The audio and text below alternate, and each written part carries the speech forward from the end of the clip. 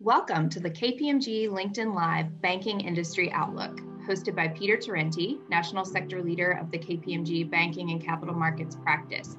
We are delighted to have with us today Tom Michaud, President and CEO of KBW. KBW, a subsidiary of Stifel Financial, is an investment bank focused on the financial services sector. KBW's highly regarded bank research team has the broadest coverage of the banking industry on Wall Street, covering not only the nation's largest banks, but most of the leading regional banks as well. Tom, welcome. It's hard to believe we're already almost 2 weeks into the new year. And certainly, since last time we met, as we look back to third quarter, seems like a lot has been resolved. We have a vaccine, we have another round of stimulus, we have election results. And while there's been a lot that has been resolved, as we speak to our clients, certainly there's some uncertainty as you look out into 2021. With earnings season just about to kick off, really love to get your views on what you're seeing and expecting for the fourth quarter earnings, and as you look out for the rest of 21 and into 2022, what you think the key themes will be. Well, great. Good to be with you too, Peter, and thank you for having me back. We think the fourth quarter is going to be an important transition quarter for really the three main themes that have been driving the fundamental results for the banking industry. The first theme is the credit recovery story. The second theme is the negative operating leverage that's currently present in the industry. And the third theme is the capital management and capital return story that's been around the industry. Now, there are a lot of external factors that I hope we get a chance to talk about later, like the economy, consolidation, the political environment, and the movement towards fintech. Those are all really important factors as well. But as far as the fundamentals go, we think the third quarter, in terms of profitability on a year-over-year basis, is going to show a decline of about 8% in terms of earnings per share, which is really being driven by the pandemic, by a tougher revenue environment and higher provisions. But when you get into the three pieces that I mentioned, number one, on the credit recovery story, provisions have been trending lower than the greatest fears earlier in 2020. And we think that provisions and net charge-offs are going to be about the same to maybe a tiny bit higher than they were in the quarter. But we also believe that the level that they're operating at are still pretty low. And so we believe that observers of the industry and investors and management teams are going to be pretty optimistic about where we are on the provisioning and on the credit cycle. As far as non-performing assets, the view right now is that non-performers are going to peak at a level well below the worst fears that we had in the spring of 2020. So we believe that the credit recovery story is still going to be in place in the fourth quarter, and that the worst case scenario is still off the table with where we are today in the industry. As far as negative operating leverage, that has really been the story of the year for the industry, of last year for the industry in 2020, because of the tough revenue environment. And that's been for two major reasons. Reason number one has been there's been tremendous margin pressure. The industry in the third quarter had 8 basis points of net interest margin degradation. We believe it's going to be 3 basis points in the fourth quarter. So still a headwind, but less of a headwind. And again, that's the trend as we get towards recovery in 2021. And then as far as loan growth goes, we believe that there's really no organic loan growth throughout the industry. The growth we're seeing now is a lot of the government stimulus programs, especially in the PPP programs, but there really is not a lot of organic loan growth. So that's created somewhat of a revenue headwind, especially for the banks that don't have a lot of non-interest income or investment banking subsidiaries. On the theme of capital management, first of all, one of the things that we're just thrilled about and we're not really surprised about is the dividend cover. Remember, in the third quarter, the banks, 99% of the banks in a Keefe Bank index covered their dividend in the third quarter. In the second quarter, there have been tremendous calls for the banks to do like Europe had done and to suspend dividend payments. So we think that the underlying profitability of the industry remains strong, and that from a capital management story, we believe that by and large, the industry's dividends are safe. We also, on December 18th of last year, got the news from the Fed that the DFAST banks were going to be eligible to start repurchasing shares with some caveats. That happened about 6 months faster than we expected. And we think it's quite bullish. And so we think that you are going to see a ramping of share repurchase. You've already seen several announcements. It's actually so strong that some of the largest banks, we believe, that if you look through the end of 2022, could repurchase as much as their market cap, as 20% of their market cap from the December 18th announcement. So we think the capital management story will be proven out here in the fourth quarter. And so these three trends will roll into 2021. And I think what will be different is we expect earnings per share and earnings to begin to grow, because in 2021, we believe that provisions will decline a great deal. We also think that the trend in 2021 will be reserve releases. And we think that 2020 was the year of the provision. 2021 is going to be the year of reserve releases. And you'll probably still see net charge-offs grow as we go into 2021, but that will turn out to be a better earnings year for the industry. And also, we believe that the negative operating leverage that's in the industry today will probably continue to ease as 2021 evolves and we get into December. And by the end of the year, we think we'll reach a turning point, especially with the current steepness of the yield curve that's come back. And the overall view is that we think that 2022 is going to be a year that's more typical in what we expect the fundamentals of profitability for the industry to look at. So Peter, that was a long answer. I wanted to touch upon a lot of the themes so we could kind of set up the rest of our discussion. But that's what we think about for the fourth quarter. I think it's going to be a solid quarter. I think it's going to be viewed as a gateway to 2021. And I think the credit recovery story is still intact. The negative operating leverage environment is still here, but getting less so. And the capital management return story is on its way. Yeah, that's great, Tom. And when you take all of that into account, and bank stocks have done relatively well in the recent past here over the last couple of weeks, but still lagging the overall market. And why do you think that's so? And how would you see that playing out for the rest of the year? Sure. I think what's remarkable is that at the first signs of the pandemic and the recession, investors got extraordinarily cautious on the banks. And it was really remarkable with the lows that we hit on March 23rd. And then in September 23rd, we hit another low, not a new low. The low for the year was in March, but then we hit a more recent low in September. And there were lots of concerns about the economy at that time. As the economy has continued to improve steadily, and KBW has a restoration index where our index suggests that we will recover all the pre-pandemic economic activity by the third quarter of 2021.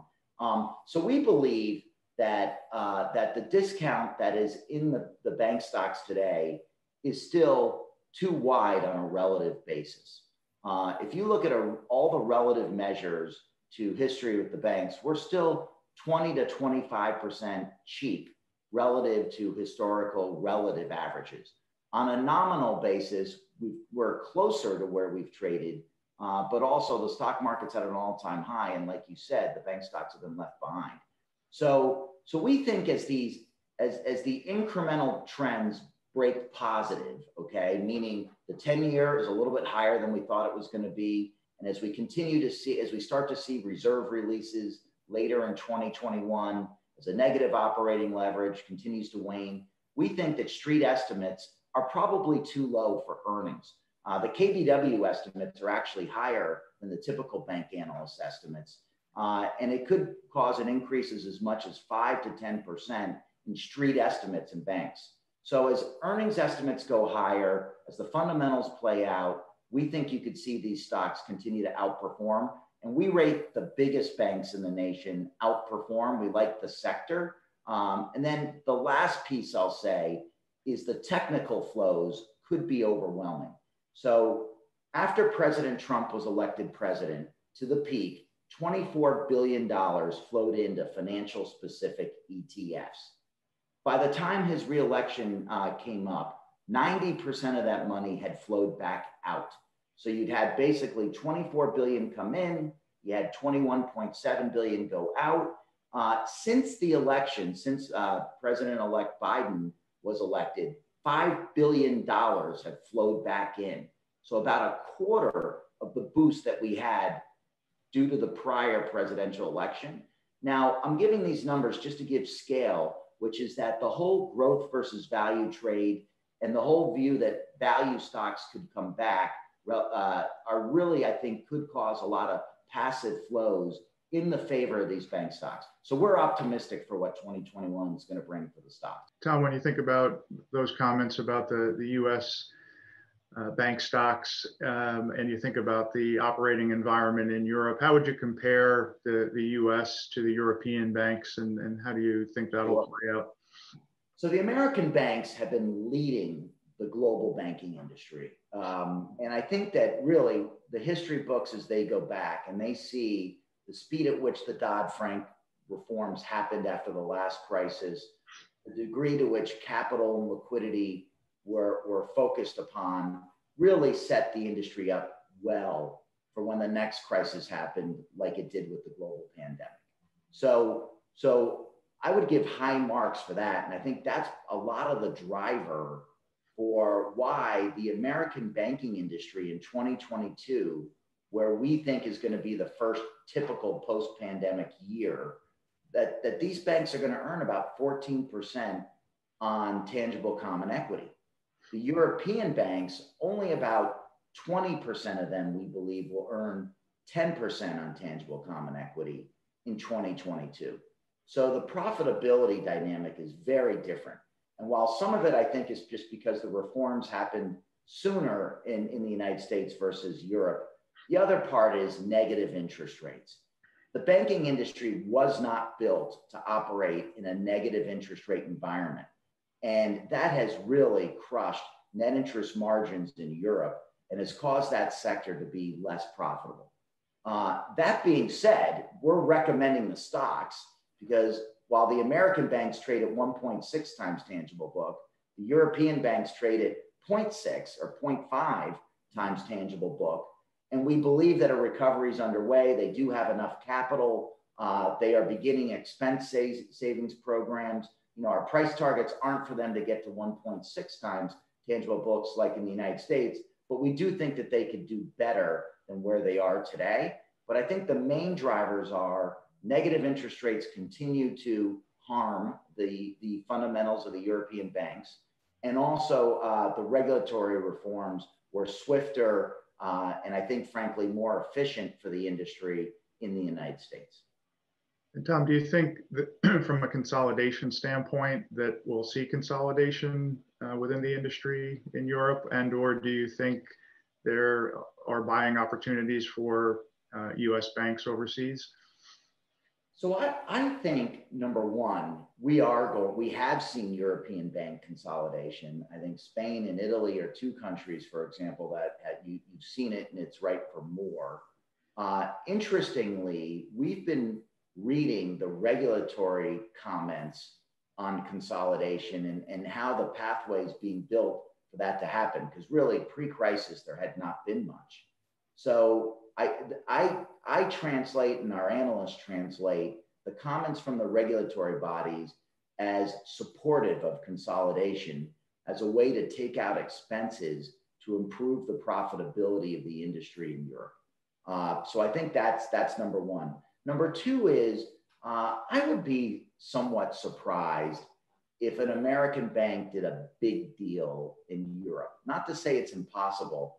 I think the American banks can probably achieve their goals by hiring talent and opening offices. Most of them are already there. I could see them expanding their presence, or I could also see a continuation of European banks selling US subsidiaries like BBVA did the PNC, and see American banks buying American subsidiaries of foreign banks. But I don't see a very large acquisition of an American bank to get physical presence, because also too, there's an incredible digital dynamic and fintech dynamic that's underway that I think the American banks probably feel that they can access the customers they want in means that may not require them to buy their competitors. Yeah, and Tom, you touched on a little bit of the U.S. environment there, maybe turning our focus back to the U.S. M&A environment. Obviously, number of deals been announced since we last talked in the third quarter.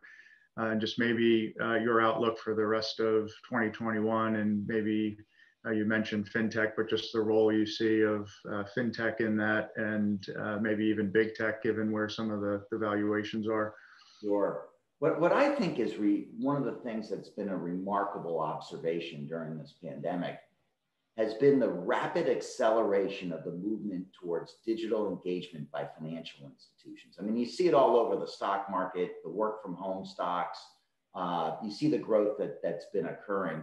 When we go through bank results and speak with bank management teams, you're seeing digital engagement up 20+% at the banks that have heavy investments in these areas. It's probably one of the fastest growing parts of their banks. And what it's done is I think it's changed the whole dynamic around need for branches, for example. And so we're seeing a lot of cost savings initiatives underway, which is part of the response to the negative operating environment I spoke about earlier. And 80% of those cost savings initiatives include branch closures. And that's because there's a growing confidence that financial institutions and banks can engage with their clients more on a digital framework. So you take that and you marry it with the fact that the strata of the industry now is such that the biggest banks are more profitable than the smaller banks, which suggests that scale is working. And typically the bigger banks have more diversified revenue streams, which means that the negative operating leverage headwind hits them less. So you've got the benefits of scale combined with the need for more digital engagement, because that's just the requirement now, is causing the fuel for consolidation. So we've seen a couple of very big deals happen recently. And our expectation is you're going to see more. The industry was consolidating pre-pandemic. We think we're going to get right back on it again now, and we have already started. But what's going to be different this time is I expect to see some of the nation's biggest banks involved in this consolidation, not the big four, but when you get below the big four, because most of them can't because of the deposit cap. But when you get below the big four, I think that the end game is on for which of the big banks want to be the national consumer players.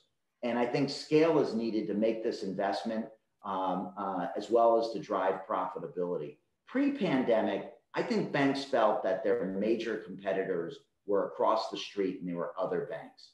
Today, I think banks believe that technology companies are more of their competitors than they were pre-COVID. And so I think it's a little bit of an offensive and a defensive move on their part, and I expect to see more of it. Yeah, interesting comments, Tom. Maybe wrap up with any final comments you have, sort of looking forward, new administration, whether it's regulatory, tax, need for more stimulus. Any final comments as you kind of look out over the next 12 months? Yeah, look, the biggest threat to the banking industry is credit. And if we go through a deep credit cycle, that's bad. And I think that, again, like I said earlier, that was driving investor concerns last year in the stocks. To the extent that we continue to get stimulus, that's going to help the banking industry. I also believe that the problem sectors that we've all been talking about, hospitality, travel, they're going to remain so. I don't think there's any magic fix for those sectors. And I think the banks have already provided a lot of money against those sectors. So those will probably still remain so. But stimulus is a real positive for the banks. Getting a little bit of inflation concerns and a steeper yield curve is a big positive for the banks. The further away we get from zero interest rates, the better for the industry, as long as it doesn't rapidly move or get out of control on the economy. But to the extent we get a little steady pickup in this 10-year yield, that's been a positive for the banks.